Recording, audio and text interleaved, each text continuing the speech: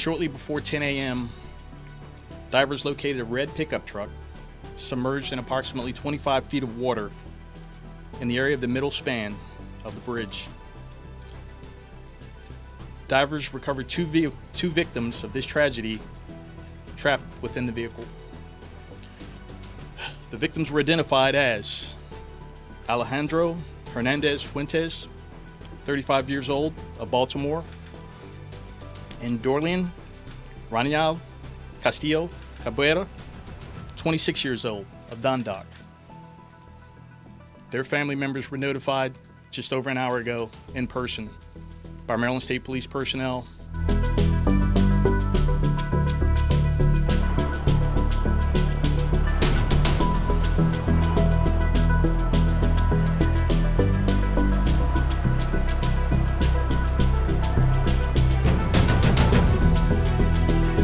We're now moving from a recovery mode to a salvage operation. Because of the superstructure surrounding the vehicle, what we believe are the vehicles, and the amount of concrete and debris, divers are no longer able to safely navigate or operate around that.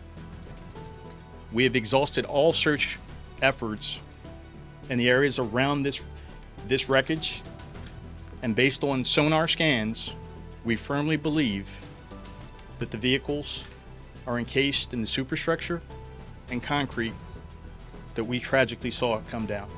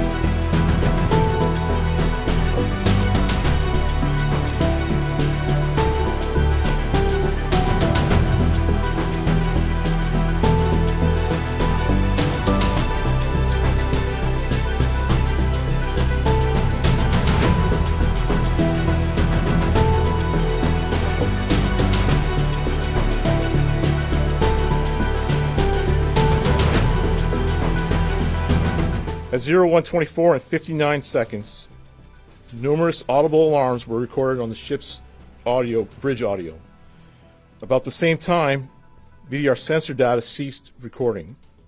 However, the VDR audio continued to record using the redundant power source. At around 01:26 and 2 seconds, the VDR resumed recording sensor data, and during this time there were steering commands and rudder orders recorded on the audio.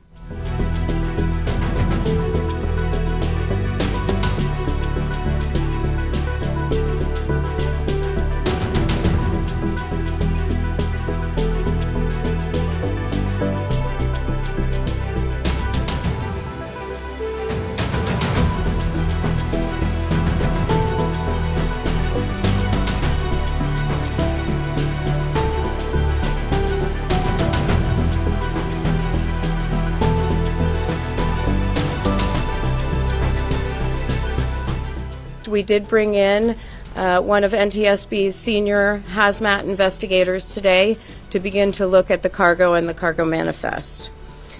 He was able to identify 56 containers of hazardous materials. That's 764 tons of hazardous materials, mostly corrosives, flammables, and some miscellaneous hazardous materials, Class 9 hazardous materials, which would include lithium-ion batteries. Some of the hazmat containers were breached.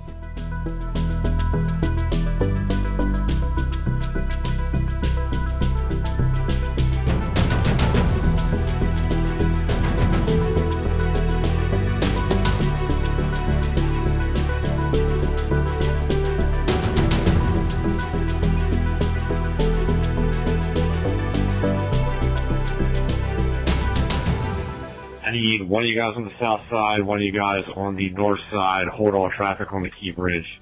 There's a ship approaching that just lost their steering. So until you get that under control, we gotta stop all traffic. C-13 dispatch, the whole bridge just fell down. Start is whoever, everybody. The whole bridge just collapsed. 10-4 dispatch is direct. That's correct.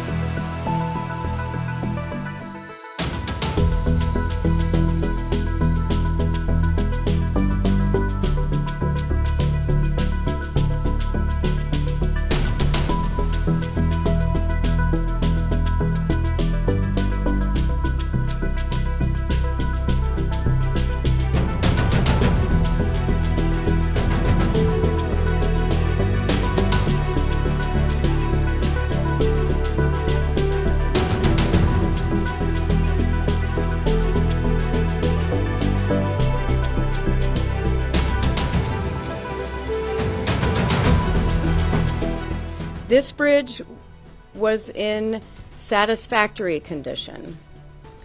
The last fracture critical inspection was in May 2023. We have not been able to go through that inspection and all the documents, but that will occur after we leave the on-scene portion.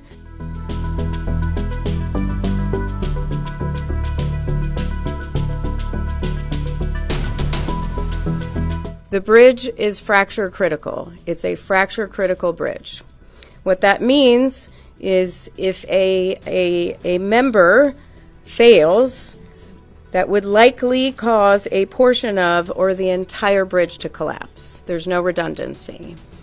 The preferred method for building bridges today is that there is redundancy built in, whether that's transmitting loads to another member or some sort of structural redundancy. This bridge did not have redundancy.